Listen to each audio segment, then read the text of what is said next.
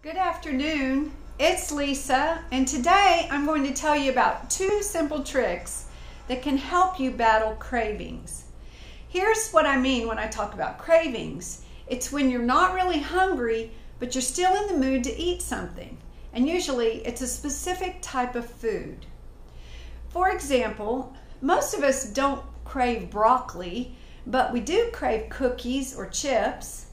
I've got some tips to help you deal with those cravings when they strike.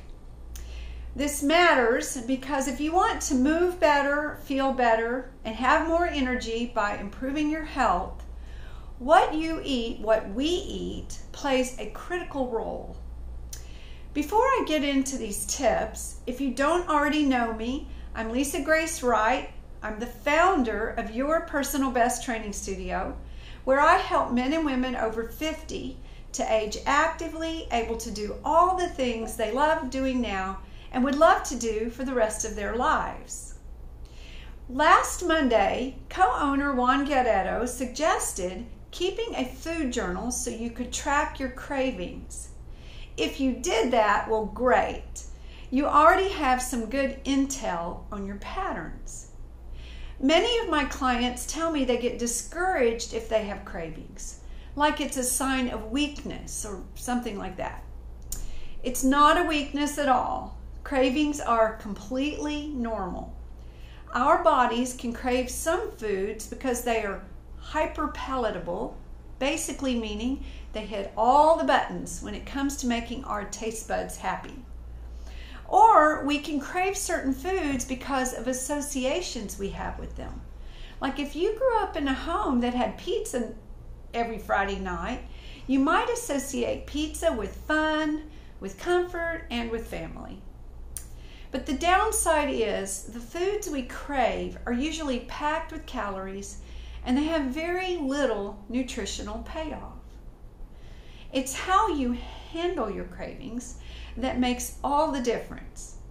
And when you learn how to handle the cravings, they can actually start to feel a lot less intense. That's good news, right? Well, that's where my 2 tips come in. My tips are all about being prepared for the cravings before they hit. So tip number 1, find yourself a diversion.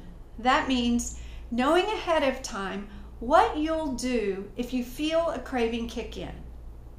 Feel a mid-afternoon cookie craving coming on? Go for a walk. Are you craving chips while you're watching TV at night? Get out the foam roller or a lacrosse ball and do some SMR. SMR is self-myofascial release. Do this instead. The idea is to find something that is going to engage your hands and your brain to help short circuit the craving.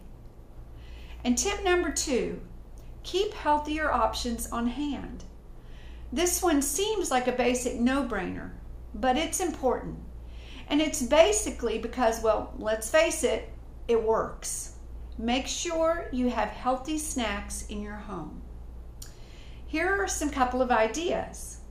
You can keep some grapes or cherries in the fridge, or maybe some crunchy edamame or turkey jerky in the pantry. And if you're headed out on a road trip or going to the movies, bring a healthier snack like a Whole Foods bar so you're not tempted by convenience store foods or the concession stand.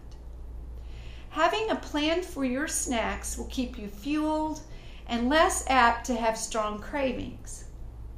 If you are looking for more coaching or want help creating a personalized blueprint to help you reach your goals, let us help you feel stronger, have more energy, and increase your stamina, flexibility, and balance with our 21-day longevity and strength program.